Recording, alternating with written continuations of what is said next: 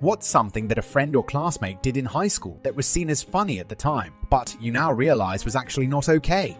My friend faked her own kidnapping. I was all fun and games until the police started chasing her kidnapper's van, harassing and mocking the teachers. One of them even got a nervous breakdown because of it and was on sick leave for half a year. Freshman year of high school, someone left a shaving razor in the locker of a girl who had a light mustache. Can't imagine that helped her self-esteem at all. Pantsing somebody in front of everybody? Is that even allowed anymore? That was so commonplace as a kid. Wearing a mirror on your shoes to look up skirts. Even teachers thought it was funny that students occasionally did that. Reading all of these responses makes this quote I've heard resonate better. I have a lot of respect for junior high and high school teachers because they're dealing with some of the dumbest kids on the planet. Had a friend that went to the pet store and bought feeder mice like for snakes. He will pull up beside of a car with a sunroof open or convertible and throw the mouse inside of the car. He threw the live mouse in somebody's car at a red light. When I was in middle school, some kids spiked our family and consumer sciences teacher's chili with sleeping pills. I'm pretty sure someone told, so she never ate it, but that could have ended really badly. Rewatch the Revenge of the Nerd movie and see how many awful things they should have gone to jail for. Our religion teacher went into the cupboard for supplies. She was quite strict and not liked. But now I'm an adult, I realize it doesn't excuse what happened next. The class clown snuck up and locked her in the cupboard. We all thought it was hilarious at the time, and we all left the class. She was in there for the rest of the class until another teacher found her in there crying an hour later. She took 2 weeks off after that. Few messed up kids in my primary school lit a teacher's car on fire just because she gave one of them failing grade on midterm. It wasn't one of the mean teachers. She was mostly nice to students. Cops got involved, but don't think they got punished accordingly. I know one of them was in and out of juvie already and were all around 13 to 14-year-old. One was even in Nazi thing. I know later on those kids got all tangled in dealing in robberies. Probably all went to jail at some point. Living in the Netherlands, classmate was showing on his phone a whole online shop he claimed to have with all kinds of drugs and weapons. We thought it was funny because we didn't take it too serious. He dropped out of school early and turned out to be a big drug dealer. Well, we could have known, I guess. This kid's used to smell girls' seat right after she leaves. Once he smelled something funny and asked the other guys to smell get seat. This girl was called Poop because of this guy. What a wired fetish. This was in elementary. My dad bought a brand new bike for me and I rode it to the park, and these older kids came up to me and asked if one of them could take it for a test drive. I said, okay, and about 10 seconds in, I see the guy riding my bike being pushed off and my bike being stolen right in front of me. The older kids helped me look for my stolen bike, but growing up I realized that they plotted this whole thing. And yeah, I basically gave my brand new bike away. My maths class once made a teacher cry and quit. She couldn't speak English that well as she was from Poland. It got to the point where classmates hid her bag and hid items from the bag. One day, she had a nervous breakdown and we never saw her again. It's only now you realize that something like that just isn't on at all. Pretty disgusting behavior, to be honest. There was one kid in a group 3 years ahead of me in a religious school. He was super volatile and it made him easy to pick on. I used to laugh at the jokes and his reaction too, although I did a couple times tell him they only do that because of his reaction. He would flip out, scream and cry. Turned out he was being raped and sodomized by the youth group leader regularly. No wonder the kid had issues. I feel so bad for him now. I had a well-loved teacher in high school who had some sort of intense aversion to glitter, so of course a bunch of seniors decided to prank him by dumping bags of glitter all around his classroom. The poor man actually dropped to the ground and started sobbing. A lot of the kids thought he was doing it to be dramatic or funny, but it was very clear, especially in retrospect, that he was having a full-blown panic attack. I hope those bad kids learned something from that. A classmate got a new cool bike. For some reason, this other classmate wasn't okay with this, so he threw her new bike in the woods and smeared dog's pop all over it. He was pretty much found out for doing this the very next day. Kids just are the worst people on earth. Jesus.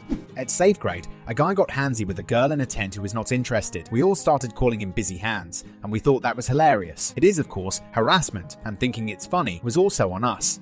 I never thought it was funny, but a lot of classmates did. There was this one kid that would make fun of a weird girl for both of her parents dying in a car accident. Lots of people laughed, and I still think about it. 16 years later, my mother died from an aneurysm when I was 10, and this kid I thought was my friend. He said something like, "It's not my fault. your mom died of drug, like he just assumed she did drugs, which she did, but she was never around the school or anywhere he could have seen her high. He was just being a bad guy. Diabetic classmate using his stabby blood glucose monitor on everyone's leg with the same blade for everyone. As an adult, I realize why the teachers or school hit the roof. Edit. The amount of people asking why it's bad. The same needle is being used, entering the bloodstream of dozens of students, one of which may or could have had a dangerous and transmittable disease or virus. All needles or sharps are one use only. Don't share.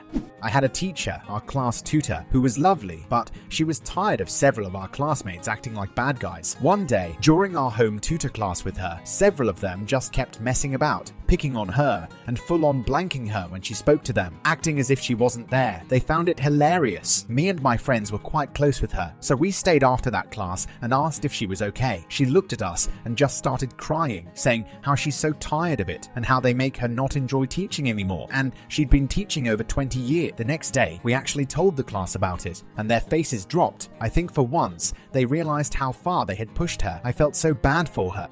I remember having what was called the man or mouse test. Basically, guys would take one of those big pink erasers and start going to work on their arms, and the one who lasted the longest was the real man. Plenty of bloody and scabbed up arms around school. I am not ashamed to say that I was a mouse because I never participated. There were plenty of other instances that ranged from questionable to outright dangerous. Bottle rockets being shot down the hallway, filling milk jugs with acetylene and lighting them up with a torch, damaging the brand new school bus with a shot put, etc. High school was basically a bad show.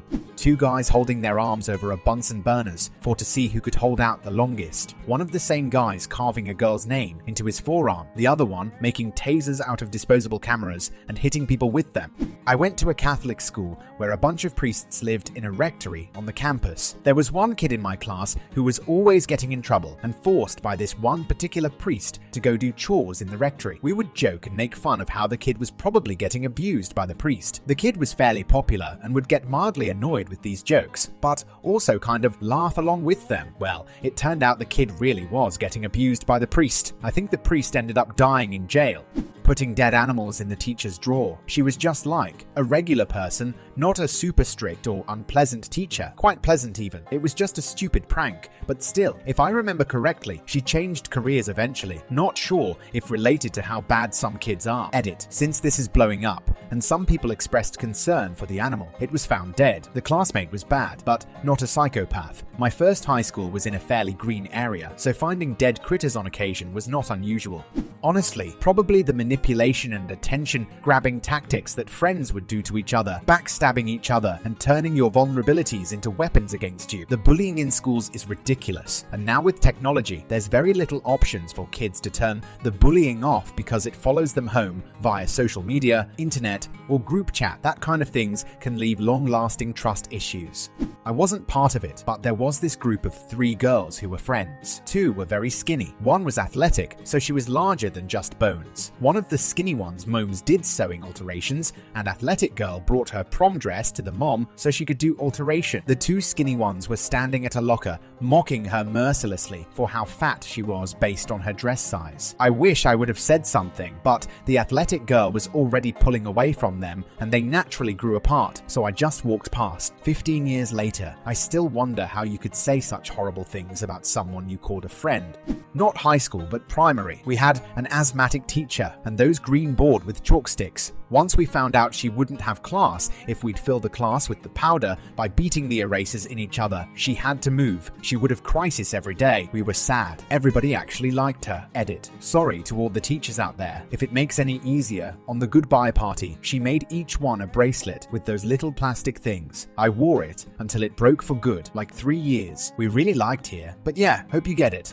Went to a technical high school, so one week it's academics, next week it's trade school, and so on. I had plumbing, and our plumbing teacher was an old Vietnam vet who deserves major props once we found his records and what he did. Anyway, he sustained a shrapnel wound and needed very strong medication for it. In 11th and 12th grade, he was gone for the majority of the school year. As bad kids, we broke into his desk and found a morphine patch. Obviously, we thought this would be a fine time to let someone wear it. We, as not even fully functioning adults, thought it was fine to let an another person wear a morphine patch designed for someone much heavier with a higher resistance to it. We finally realized the enormity of our screwed up when someone asked the kid how he felt, and he said he felt his heartbeat slowing down. It was a collective "oh one" moment as everyone rushed forward to remove the patch. He lived, and our sub, who was an English teacher and not a plumbing teacher, had no clue it ever happened. We were not a smart group. My teacher went to Vietnam, volunteered for a second tour, and carried his wounded friend to a helicopter while under enemy fire when he got wounded.